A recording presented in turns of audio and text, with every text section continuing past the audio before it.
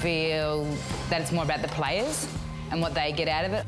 The fire that those Indigenous players have, and to have a round celebrating their contribution in the AFL, I think is so special, and then to be kind of a part of it, it's great.